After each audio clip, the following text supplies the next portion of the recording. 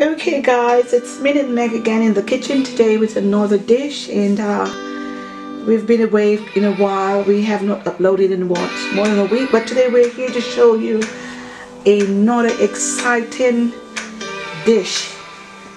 Okay, we're still in our crisis cooking, and as you can see on the table we have some very nice lineup of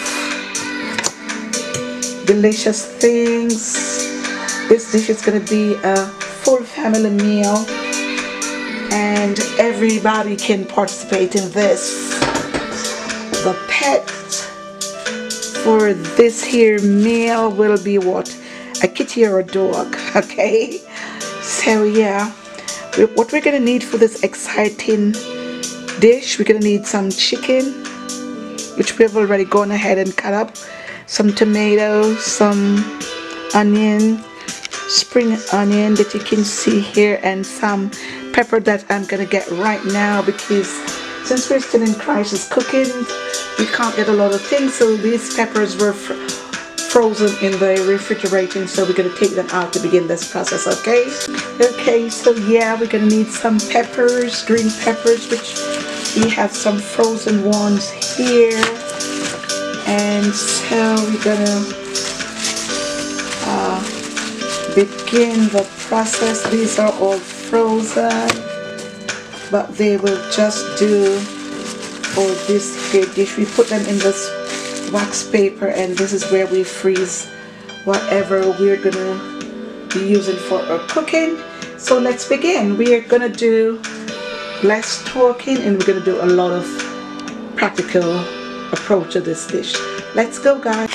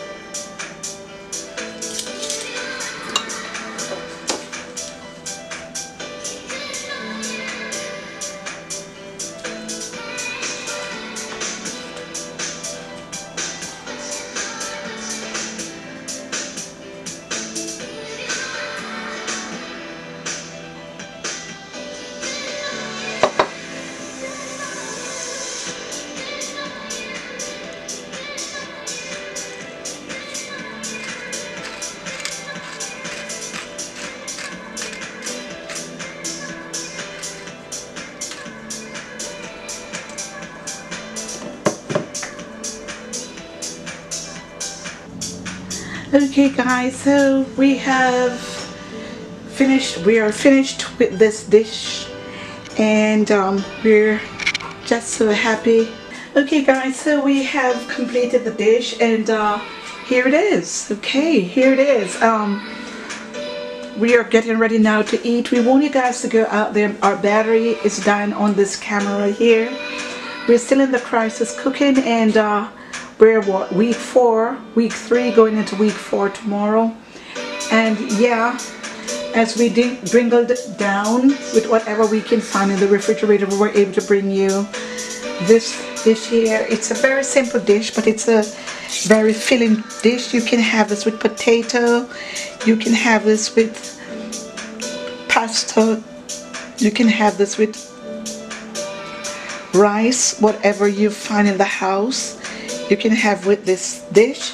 It's a very delicious dish, and we try to make it as attractive as possible so everybody can enjoy.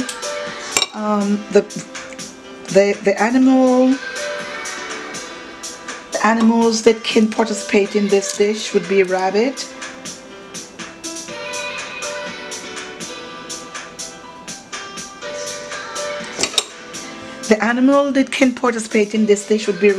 and cats, dogs, and human also can participate in this dish. So yeah, we were so glad that we could recreate it, and here's a dish.